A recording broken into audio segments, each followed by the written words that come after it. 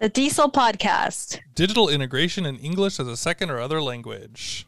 Episode 59. Artificial Intelligence in Esol.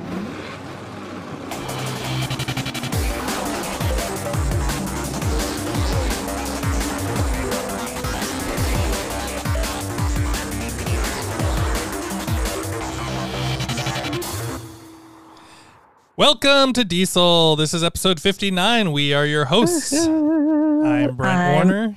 Oops, I was going to be Brent Warner. You were? I was going to say I'm Brent Warner. That's how my passcodes have been getting out all over the place. Mm-hmm. Sorry, Brent. All right. The mystery is solved. How are you, Brent? Alive. How are you? Growing my beard daily. Living alive. All right, good. Living a lie as Brent Warner. Is it still cold for you? Yeah, it's still cold over here, but it didn't snow. It hasn't snowed recently. If it doesn't snow, it means I can go out and run. And as you know, I run to the castle, Kamaki Castle, that's nearby. And yeah, running makes me happy. I get to see foxes and cats and old people feeding cats. Like, I see foxes and cats. It sounds like a Miyazaki movie or something. I'm running to the castle. It is. That's how I feel. And it's dark and creepy. And there's like little, I don't know if they're called the little mini shrines that are everywhere, little tiny ones. Mm-hmm. And it's dark and I go at night and the air is fresh and cold and it hits your face and you're like, I'm alive. All right. Very zen. Yeah. How about you? Yeah, well, actually, California? I can connect with that a little bit. So I've been going to campus 2 days a week. I'm just teaching from campus, just trying to not be at home all the time. But I've been riding my bike there, so I'm getting getting a little bit of exercise, and it's it takes about an hour to ride my bike to campus from here, and so but I did it yesterday, and it was super windy. No, it was foggy out, and so. Oh yeah, because you live near the coast. Yeah, and so leaving at like 6:45 in the morning, and then like I was just drenched. Like there was my whole jacket was just completely soaked. My beard was soaked. My helmet has a little brim on it, and like water was dripping down from that. It wasn't raining, but it was like just the collective water of like humidity. Thick fog. Yeah, so I bet I can find a beard protector in Japan. Oh. Or not. Protector. The Japanese don't tend to grow beards. But if they did, I bet you they'd have one available. Isn't kind of the purpose of having a beard to be the protector of your face as it is? Like in theory. So, yes. So your beard was effective then. Yeah, it was served its purpose. It protected my neck. All right, let's get into it. This is nonsense. Absolute nonsense. All right, what do you got for us? What are we talking about? Artificial intelligence. Artificial intelligence. What is artificial intelligence? Let's jump over. All right. What's artificial intelligence? Artificial intelligence. Well, no doubt we've heard of it. We are familiar with facial recognition. Of course, that's like the number one people usually guess. If your phone opens up when you show your face, then that's facial recognition. We use it for payments, but it's also used in self-driving cars, which of course that's the other big thing happening. Doctors use it to predict certain things with big data. And then we have, of course, Google Translate and chatbots, which now are everywhere. Whenever you go to a website and you're trying to, find answers to something, there's usually a little chatbot. But artificial intelligence is a computer or a program trying to learn from its own data. I don't know. Stop. I'm gonna let you define this as if the listeners don't have any idea what the idea of artificial intelligence is. Like, I appreciate your effort here to the one person who's been living under the rock and suddenly found themselves subscribing to the DIESOL podcast. And they're like, what is this thing called artificial intelligence? Okay, we don't really need to talk about what it is. No, what we do need to talk about is artificial intelligence in our field, right? So, all right. So I think we've talked about, we've mentioned things like, Siri and Alexa and some of those like digital assistant type of things, right? So those are listening to you and trying to understand and supposedly getting better at understanding you. I don't always agree with that with Alexa. Alexa does not listen to me and I get mad at her. And Siri doesn't get better. Siri gets better at predicting what I might ask, but doesn't get better at understanding what I'm asking. Even, sometimes I ask, what's the weather? And she'll ask me to unlock first. It's like, I no. Really? And then by then, yes. And then by then I have to ask the question again. So she doesn't keep track of her like 2-step commands or 3-step commands. She can't do that yet. Seems pretty low level to me. I mean, I'm not a programmer, so maybe someone would give me a hard time for saying that, but it seems like, hey, come on, like you shouldn't have to unlock it just to ask it, but I guess maybe someone could drain your battery if they start just talking to Siri with your phone locked, maybe. Is that what we're getting to? Yes, that's interesting. I didn't think about that. Anyways, I turned Siri off as soon as I get my phone, so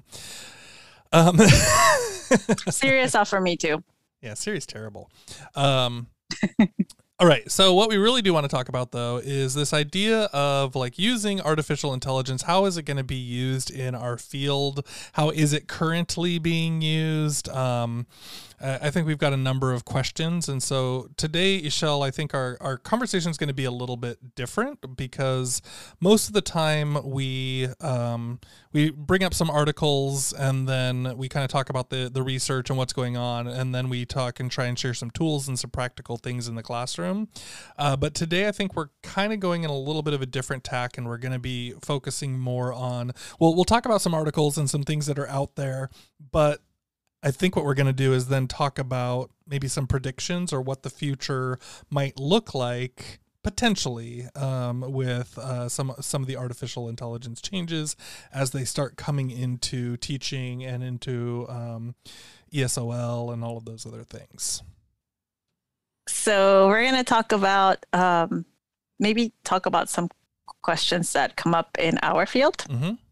I think the number one question, and it seems to come obviously from a place of fear, I would say, is will artificial intelligence replace language teachers? Mm-hmm. Yeah, I think we'll get into this later in the predictions, I think. But I'm going to say yes. I'm going to say I don't think we'll fully replace them. I think they will be another part of, it'll be another tool. I don't know. I can't see that far ahead. All right. Let's hold that question until the end, because I think there's some conversation around that one. But some of the other ones we can kind of step for prepping in. So what else we got? In our field, where is artificial intelligence currently being used? So one of those, this is a good point to get into, is like, I think one of the places we see artificial intelligence being used right now is a lot in Google, right? So we've got Google Translate, we've got the voice recognition software. So if we've talked about this in the past, and I talk about it in all my presentations and things, is like the Google Voice transcriber, right? When you're in Google Docs and use the voice thing and it writes down what you're saying. There's also, lots of these programs or apps that are out there that are like trying to help you with your language and kind of using algorithms and trying to respond to you and teach you vocabulary words. A lot of those things are using AI algorithms to get them going. I guess we could be a little bit careful and we'll try and be kind on ourselves, because some true computer scientists might be like, well, there's a difference between artificial intelligence and machine learning, and as the machines are actually teaching themselves versus it just recognizes what it's programmed to know.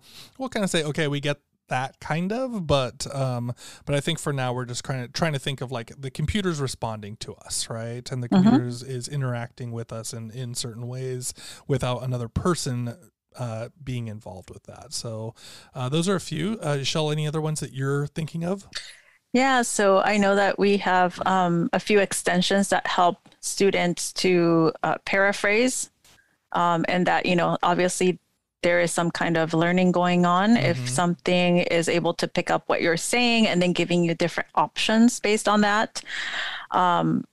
And so I think there's extensions that do that. I haven't tested extensively because, I use it mostly for academic writing and short snippets of text rather than longer snippets of text. But there's plenty of websites that I think one of them was it called Resumer? Yeah, we've talked about that. Yeah, I remember you talking about that one, and that one just kind of, I've never used it, but I remembered it. But stuff like that addresses one component of language, but then imagine if all of them came together. Right.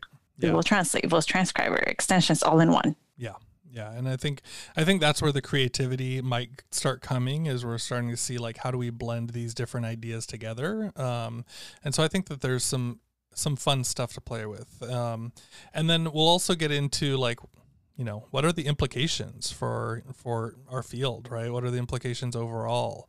I think kind of what you're talking about, right? There's going to be error correction stuff. There's going to be things like,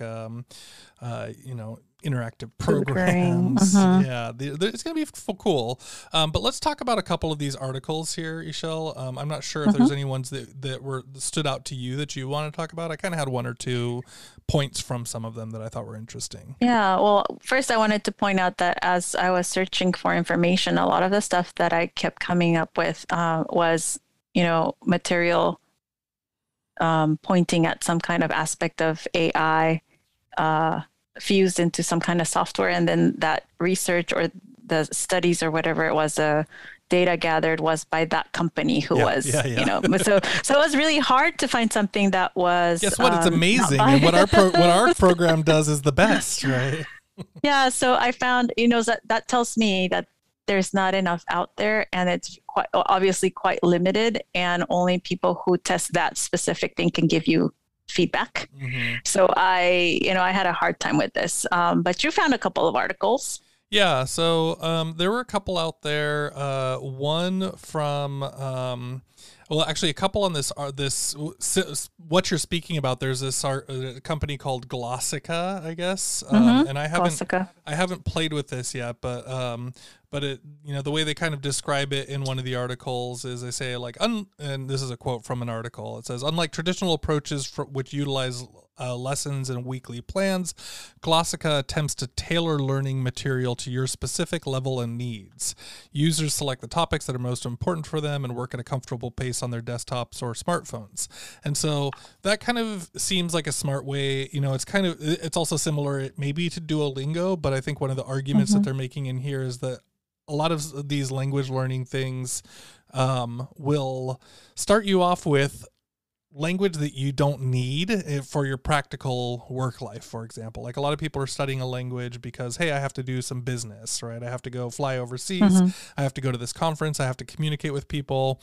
In that case, do I need to know how to say,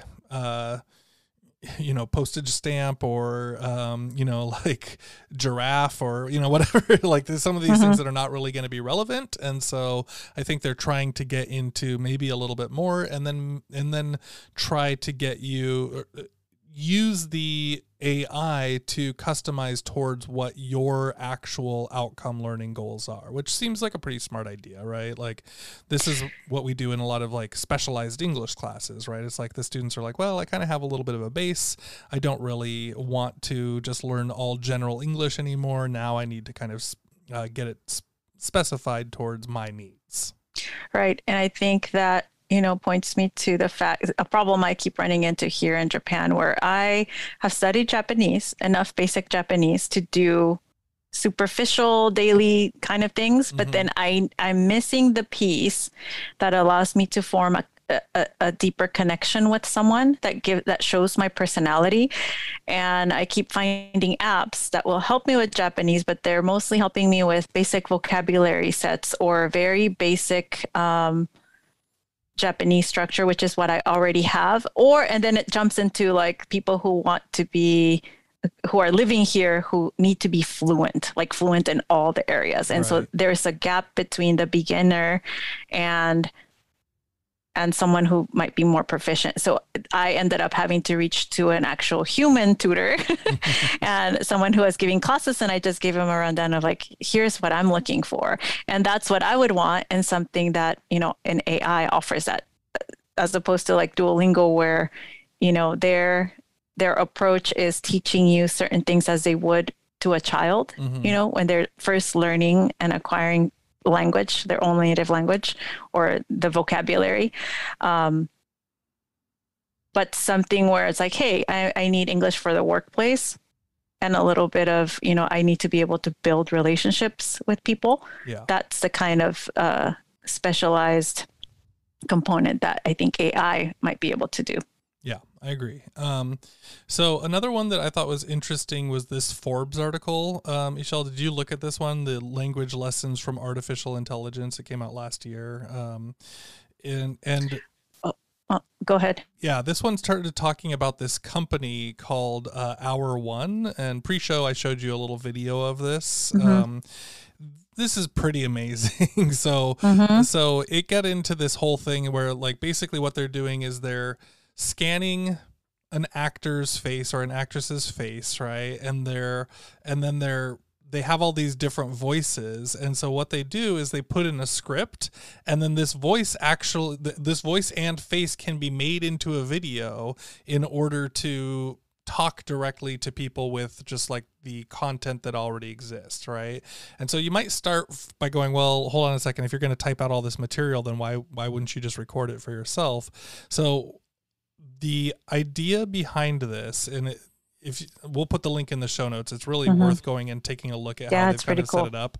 It's kind of creepy and it's kind of cool, but but basically what would happen is, let's say that someone liked me as their teacher, right? They're like, I want Brent as my teacher, and I don't have time to be everyone's teacher, right? So what they might do is they might scan my face, and they might kind of scan my voice in there, and then they put in all of this general material, but I'm the person, or this artificial intelligence version of me is out there talking and explaining all of these things, when all of these scripts maybe could be used for different purposes, but the language itself could just be collected and then put together right in there. And so you could actually have this interaction with a person that you like. And sorry, I guess I'm making the assumption that people like me. Sorry.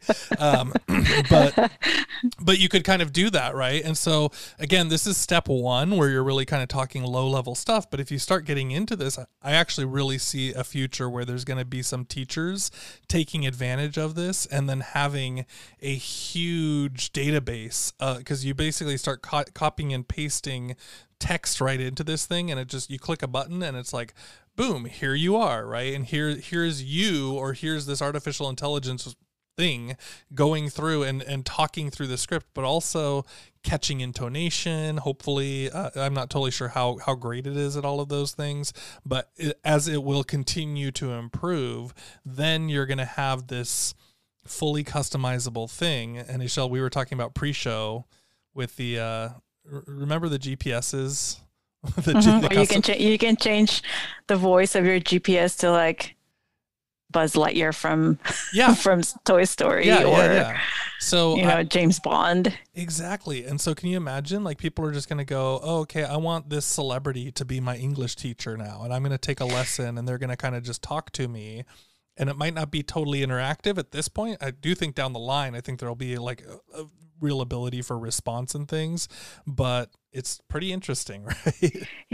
As you're speaking about this, and I don't know why the thought didn't cross my mind, but we're talking about collecting the speaking samples from a teacher and their whatever methods they use to teach or explain something that's already written, and you're just inputting it in there. This is no different than music programmers who use different tones in someone's voice, collect them, and then play them and make up an entire song with a 3D avatar. And then you've got Hatsune Miku, who has like a following of millions of people all over the world, and she's not real. I was thinking of meow, meow, meow, meow, meow, meow, meow. Like What's where they meow, program meow? in all the meows at Oh, different and you tones can and play translate what they're. Well, I mean, that's just music, but I don't think the cats are actually talking. Maybe they are. No, but I mean, but yeah, I mean, if we're talking about English teaching, you've got to be able to hear the person's intonation, and yeah, it's been done with music. Mm-hmm. So then but now you've got a face that exists, and you can have Brent teach you recipes in English for the low price of $9.99. I'll teach you a recipe in English. What recipe am I Read me a teach? bedtime story. Oh, it doesn't matter what I don't have to prepare because it's all just done. Yeah, it's all that's, you know, it's funny. I'm like, oh my gosh, I have to prepare a recipe lesson now. Like, the whole point is that you're not preparing anything. Yeah. Okay. So pretty amazing.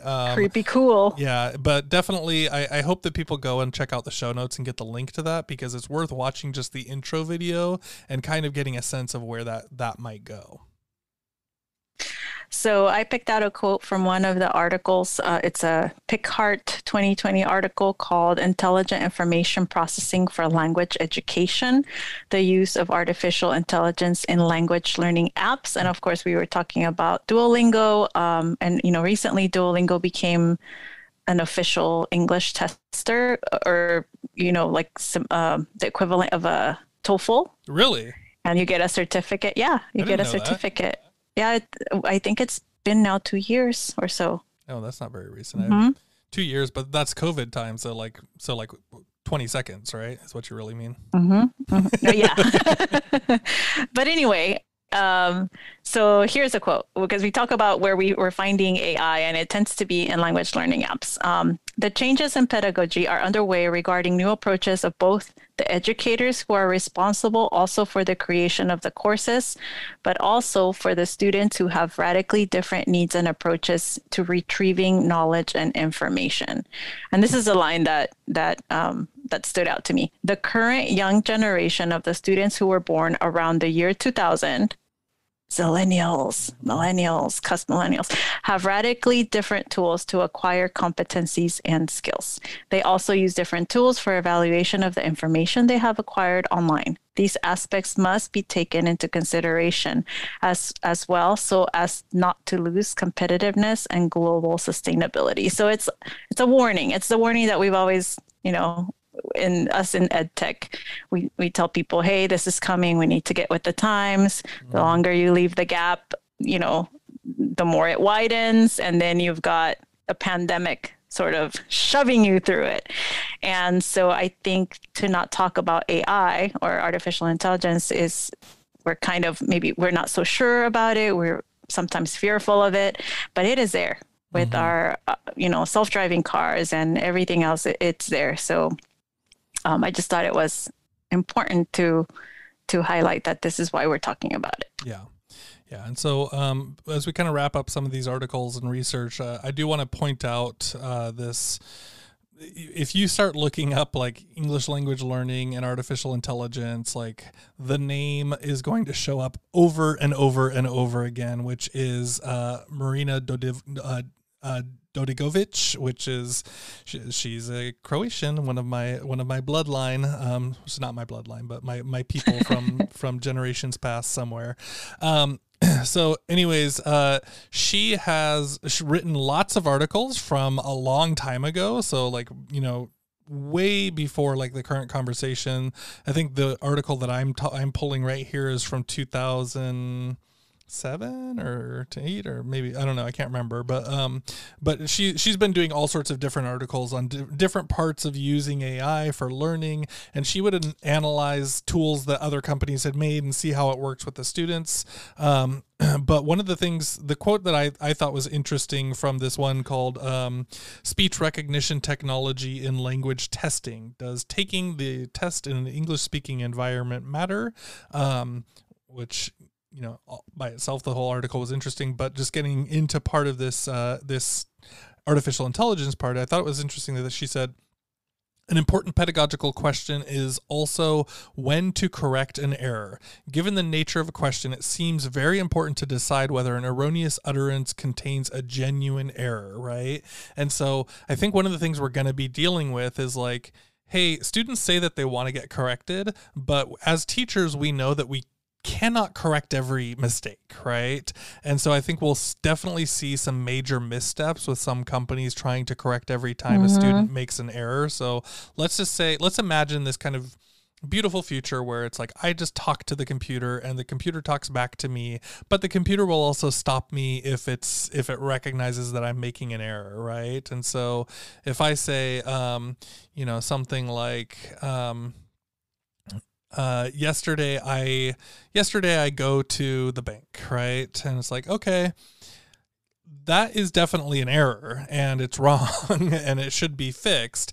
But if if that is a one-time error from that person and they're just kind of moving through a sentence trying to get more important information across, then are they going to get frustrated when the computer stops them and says, hold on, you said go and it should have been went, right? Or something like that. And so we're going to definitely see, because even as humans, we deal with this, right? We're like, should I be fixing this? Should I be overcorrecting? Where is the right balance that actually helps them and makes them feel motivated to learn, but doesn't dissuade them from their own abilities, right? And I see some interesting, we are going to see a lot of kind of, dealing with that as an issue for trying to have interactive language learning, I think, and error correction inside of AI. So imagine, Brent, so I'm thinking, so how, if there were this magical tool already there, how it would be correcting us as quote unquote native speakers. Oh my God, terrible. Have you seen the transcripts that so we get these AI transcripts for the show and I have to spend hours going back and fixing some, I don't get all of everything. It does not recognize my name after how many times? No, you're not a person. 59 shows. It's definitely not learning your name. So, I mean, come on. Yeah. It always wants to change me to what? Michelle? Which is what people always wanted to call me. Yeah, for sure. You are Michelle in there, or sometimes you are he shall. Like XI? No, he shall. Like he shall go to the royal throne, I guess. That's all right. I am gender fluid, and that is totally okay. Yeah.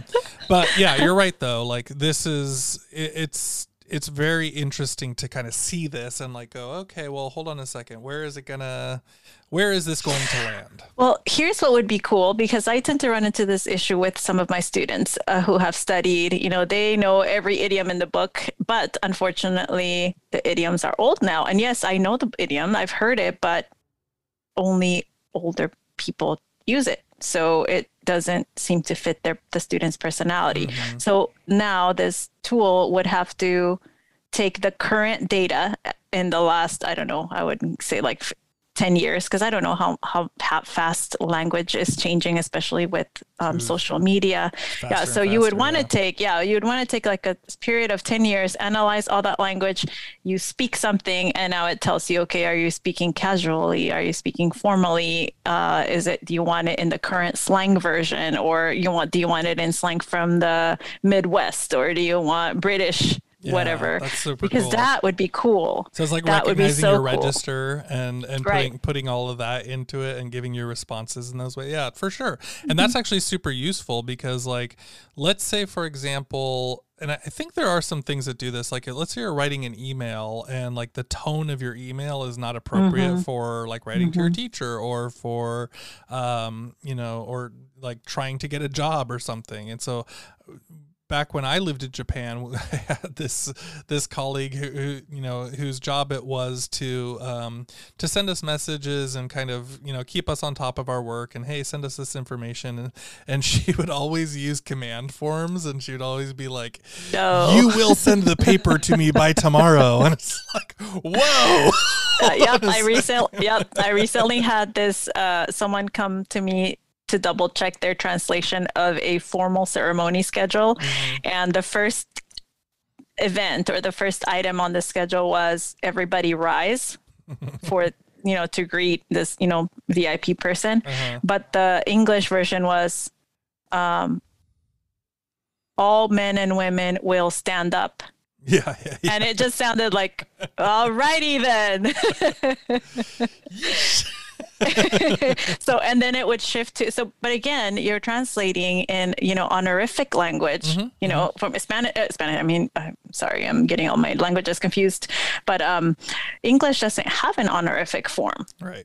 I mean, it has formal language for a ceremony, but you don't necessarily have all of the different, all the different levels that Japanese another language might. And so you would have to know that. Yeah. Mm-hmm.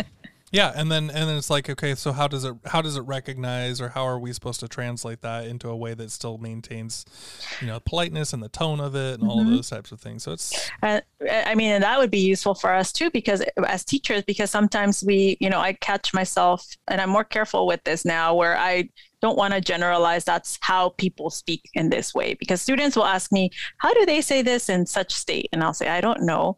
I've heard this. And when I hear it, I tend to think of it's from the South.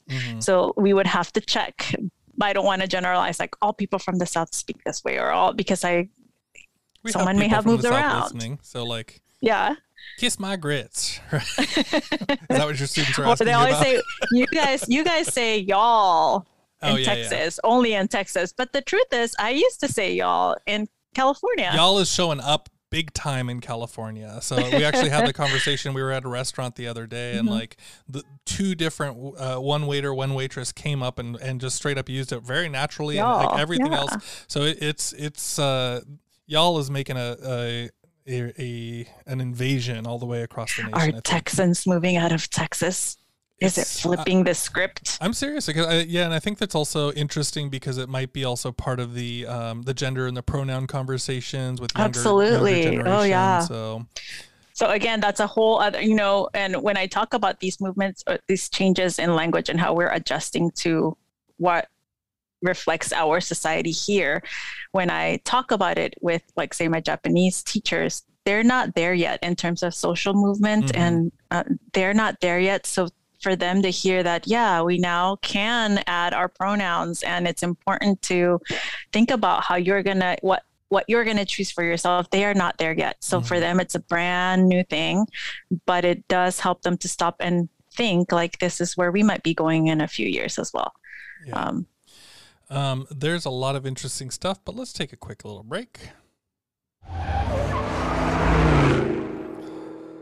All right, so it is February, the month of love and all sorts of other good things.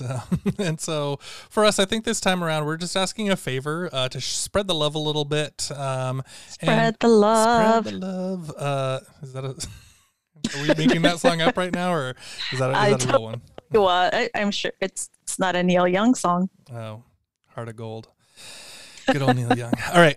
So if you've been enjoying the show, like, I think what we're going to ask this time is just share an episode with a teacher that you know.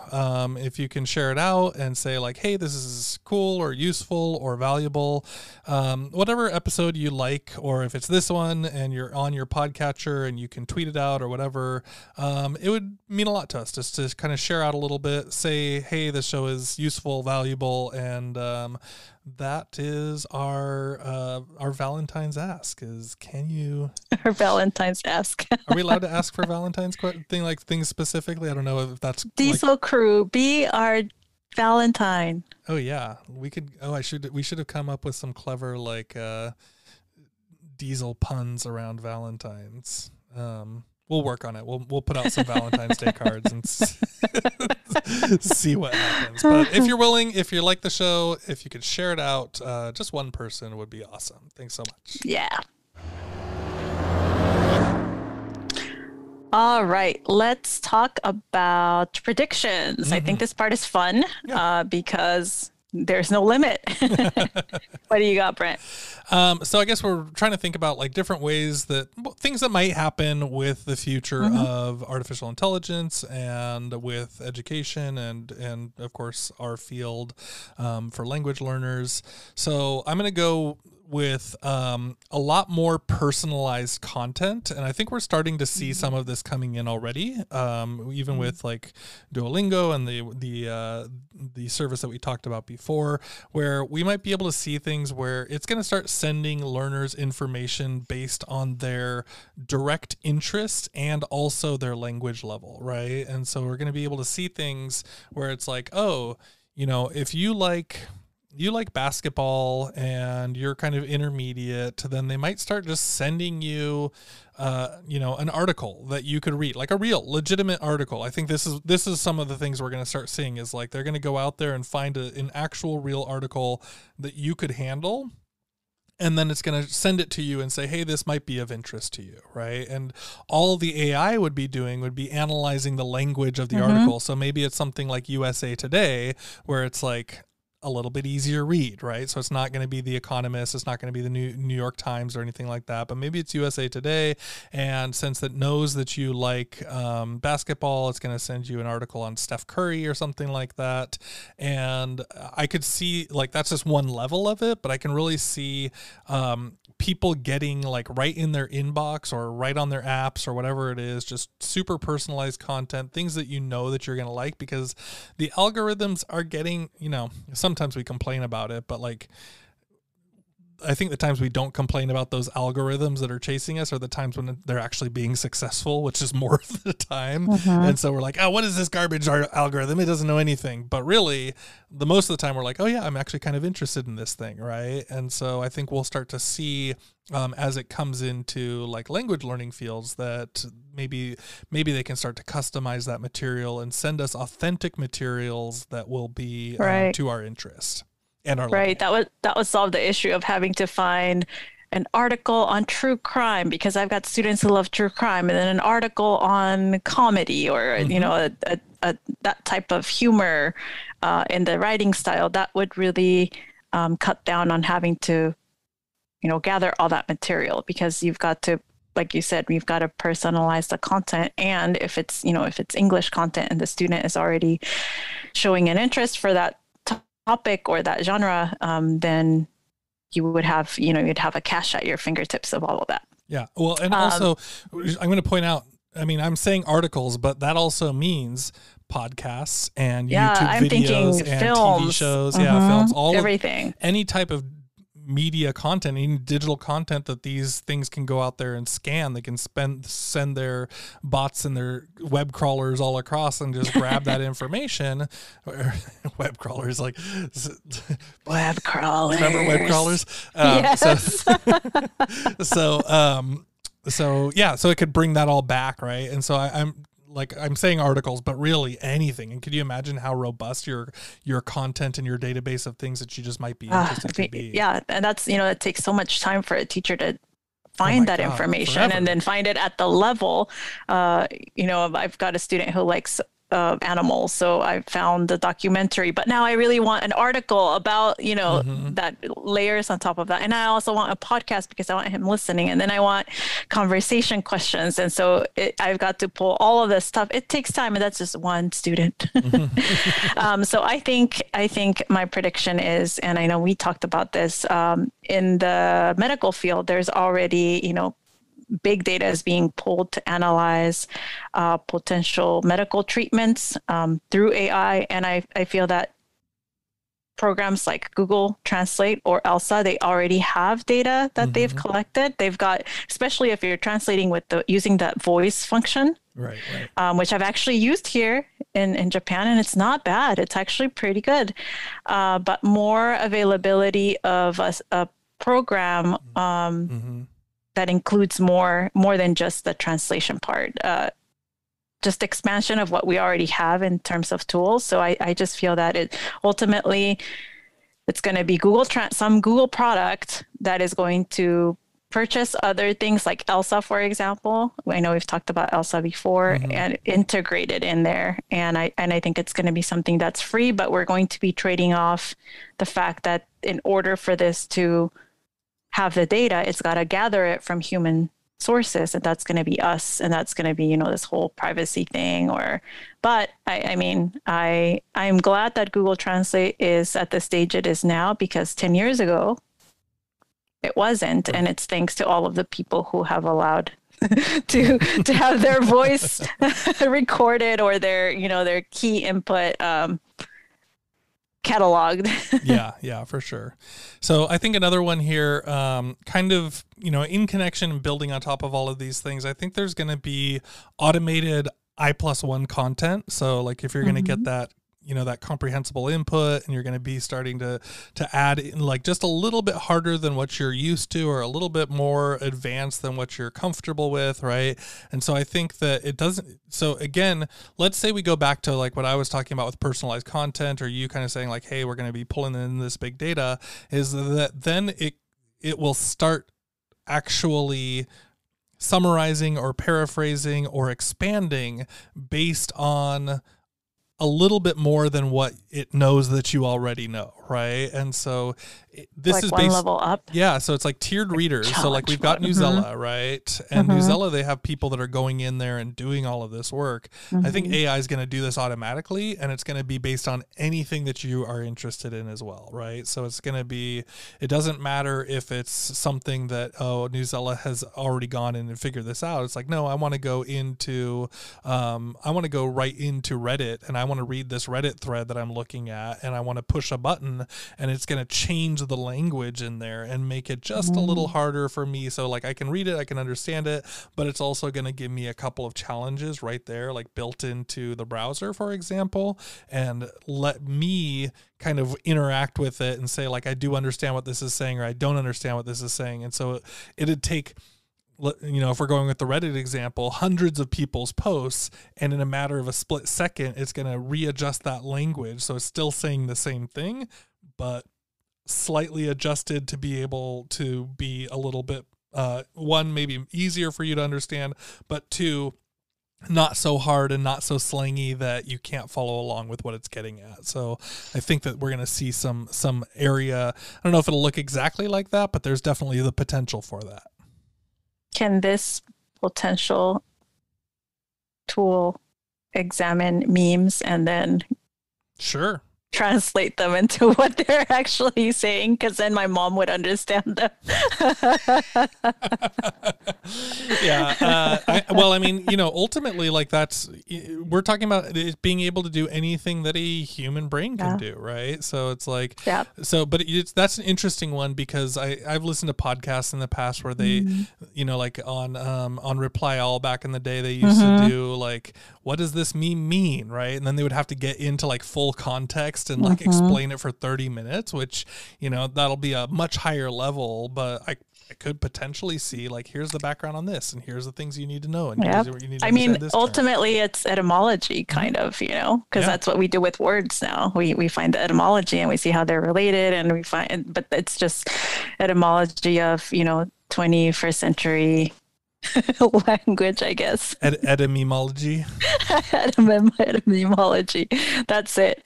we need to take that word now. Yeah, put it. I'm gonna NFT that word and make some real money. NFT. Wow. That's how NFTs work, right? Yes. We just copyright anything that we imagine, and it's ours. Except someone that out there will buy it. I bet there's someone out there that'll buy it. So with all of this progress, I think that there will be more companies using this AI component as the selling point for their programs, which I always think, you've got to be really careful when companies are trying to get you to use their software or their tool, whatever it is, and using the one thing to as their selling point and trying to get you to pay more or pay into a subscription. And the reality is that a lot of this stuff may be in earlier stages of development. And I can see where this would be a big sell in the test prep world, because test prep is not going away. And, everyone wants to pass the TOEFL and the TOEIC and the IELTS and all of those other tests. And not everybody can go to tutors or cram schools or et cetera. And so I think that might be a place where we're going to see it maybe spread more widely. But I also feel that we should probably proceed with caution, because AI at this point, and with programs that pitch it as their their selling point. It's not a fix all. And we've got to just be cautious about it, I suppose. Oh, well, 100%. We are going to see this ridiculous waste of energy, because here's what's going to happen. Students are going to click a button to get AI to produce an essay for them. And then teachers are going to press a button to get AI to respond to that essay. And then students are going to click a button to get the responses updated and responded to. And then the teachers are going to click a button to recognize those changes in the response and get a grade. And nobody will have done anything, and nobody will have learned anything. I am kind of not joking here, so like let's keep an eye out for that. I mean, it's kind of like dark dystopian, but I really do see that as like another thing that we'll have to be careful of if we don't actually have the human eyes on things, and like really say, like, hey, where is the human element to this? Right. And moving on to creepier. So creepier. So we did kind of talk about this, the deep faking world, audio and video for faces, right? So we mentioned that before. Like I could scan my face and you could have me talking. I don't know if you ever saw this, Ixchell, but there was Jordan Peele was like at an Adobe event of some sort, and they basically brought him on stage and they're interviewing him and talking to him, and then they bring this other guy with a computer and he starts typing stuff, and it's like Jordan Peele's voice saying things that he has never said before, right? And then like you see Jordan Peele's face, this is a couple of years ago, but he's like what the heck is going on? He was like totally freaked out by it, and he's like, this is like sounds super real, like it caught all the intonations. He could chop out like individual words or add in words right in the middle of what he was talking about. So we definitely will see some room for deep faking, but then like interaction with those deep fakes. So like, hey, I don't have a friend, and sorry, don't isolate that language either. Where you're like, I don't have a friend, but hey, I want to get you back for posting on the time that I was puking during the show. Oh, that was, well, I mean, we were both kind of sick. Yeah. So, I mean, this is straight up Ray Bradbury, Fahrenheit 451. Like I'm talking about, like you're interacting with a wall, right? You put something up, you want to talk to it, it's going to respond to you, but maybe it's someone that you want to be your friend or you imagine. I think people might actually go straight up crazy with this, like thinking, BTS. Yeah, I want BTS to teach me a language. Oh my God, you're going to imagine that you know BTS, then you're going to go become a crazy stalker. Like there is like I don't want to be a Chicken Little, but there are also other problematic areas potentially here. So, all right. Well, so what else do we got?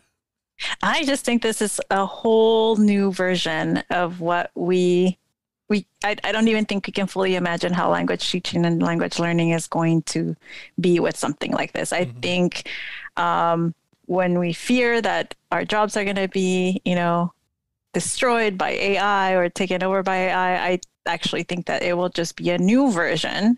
And of course, we always fear that we're not going to be able to do what keeps us, what gives us a paycheck. Right. But I just think it's going to be a new form. In the same way that people feared comic books and video games and television and the radio and texting and cell phones and fingerprint scanners and iris scanners and all that. I mean, CNN just had a segment on a flying car already being approved and coming to the commercial market next year. Yeah. So I am a little bit more on the other side of this. You've heard me say this. I don't say this to too many people because they get mad at me about it, but I think it's the end of ESL. I think as a field, like for people that need to study it, like academic ESL and those types of things, I think we're coming to the end.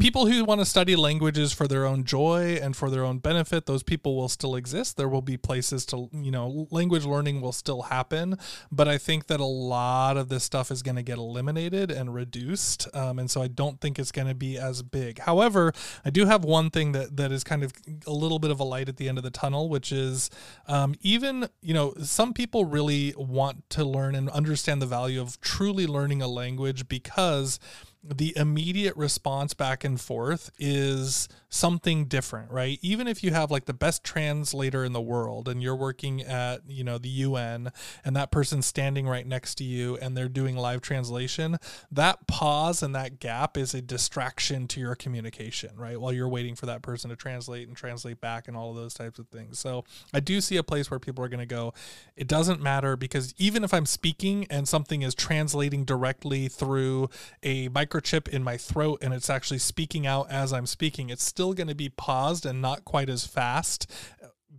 because it has to, because the way that languages themselves work, right? Like the structure of the grammatical structure of English has to be processed into the new language, and it can't come out at the exact second of the word that I'm saying, because maybe their subject goes at the end of the sentence, or maybe, you know, whatever it is. And so like my punchline couldn't come out, or even a translation of a joke at the highest levels, right? That couldn't come out immediately. So I do think ESL as a field as we know it is going to die. And I know people are going to go, what? But I not now, not today, tomorrow, but like soon and for the rest of your life. So does that mean that, but English as a global language won't die, because, I mean, correct. Even if you could translate and use another a beautiful translation tool or device, as you might see in the sci-fi films, there are still ways that you cannot express yourself in a language because of the history of the language. So, for example, why hasn't Chinese Mandarin become the global language, even though we know that's where we need to be going, et cetera? And that's because, I was listening to this, of course, a podcast on NPR about how the ideas of freedom and freedom of speech being so ingrained in the English language, you can express freely. There's, again, not that hierarchy of politeness according to who you're talking to. So if I'm talking to the president, I'm going to say, I'm sorry. If I'm talking to my dog that I just stepped on, I'm going to say, I'm sorry. If I'm talking to, so in other languages, you don't have that. And so it might limit, and it might be associated with certain aspects of communism, or, ours is democracy. And so and religious beliefs too. Religious so if you have like Arabic speakers where there's like language of God tied directly into whether the language is spoken, for sure. There's all sorts. Spanish. Yeah. So English itself is not going away. No, sorry. I'm not saying English is going away. I'm not saying English as a global language is going away. I'm saying English is a second language as a field.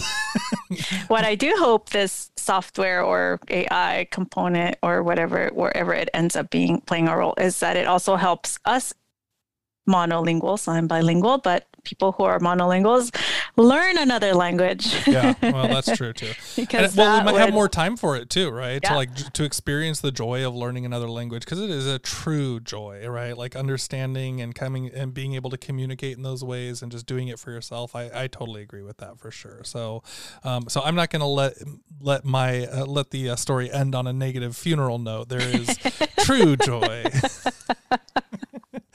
Joy of joys with language learning. Joy of joys. All right, it is time for our fun finds. And this time I have something that has been helping me. I'm a runner, a serious runner, which is probably why I injured my knee, not stretching properly or warming down properly. And it locked up my knees. And one of the ways that, one thing that has helped me to recover my muscle healing is an EMS sheet, and that's electrical muscle stimulation. You do find them on Amazon, but you find them for people's abs, like to define their abs. But this is just a sheet you put on the ground. You spray it with water that conducts electricity. You put your feet on it, and then you set different frequencies, and it actually exercises it stimulates the muscles that may not be healing. And of course, it's an item I found in Japan. I didn't find an EMS sheet on the American Amazon, so I'm not sure if we have something. I'm sure it exists somewhere by a different company, but this one is by Edtech, and it's only about $48, which is pretty affordable. And if you're sitting down all day, that helps stimulate muscles. And so EMS sheet. Nice. Okay, so mine is a video that showed up online, and it has just made me so happy. Have you seen this, the slippery ice guy, Shell? No. Okay, we're going to watch it together right now. So it is so good. So people who are listening, this is a purely visual thing, but this guy walks out of his car. He gets onto some ice. And he's like, gets on an ice patch. And he just... Oh, you're gonna have to see this. It goes on and on and on, and he's like trying to balance himself, and he's slipping and he's sliding, and he's like gets into like a running mode for a second, and it is so joyous. It is. Is that a TikTok video? Well, it's on You're Twitter. showing me. Sure. Yes, it's clearly a TikTok. TikTok has definitely put their push out, but yeah, it is a great video. We'll put it up on the show notes. I just keep watching it over and over again, and just like it's just putting me into such a good mood because it's silly. The guy's doesn't get hurt. Like he's just slipping and sliding all over this ice, like a tiny little ice patch right in front of him, and it's like the old like Laurel and Hardy like slipping on a banana like type of Yes. dumb vaudeville comedy, but it is just so funny. So a slippery ice guy, I guess. Slippery ice guy. Yeah, that's my fun find. Well, thank you so much for listening to the show. We do ask that you share the show this month. If you leave us a review on Apple Podcasts, they do help spread the word. And if you're giving us a shout out any other way, just tag us. We are on all the platforms on social media.